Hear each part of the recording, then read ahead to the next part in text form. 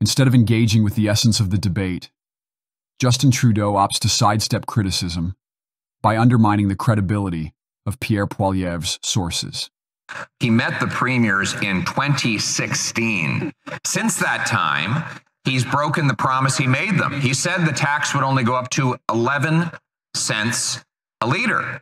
Now, he admits it will go up to 61 cents a liter.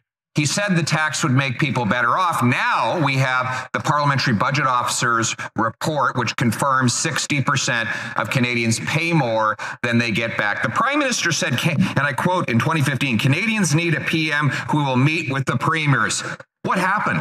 The reality is the Parliamentary Budget Officer said that 8 out of 10 Canadians do better with our price on pollution and the Canada carbon rebate. But speaking of misinformation and disinformation, any responsible leader that receives an endorsement and support from proven conspiracy theorist and liar Alex Jones would have immediately denounced that.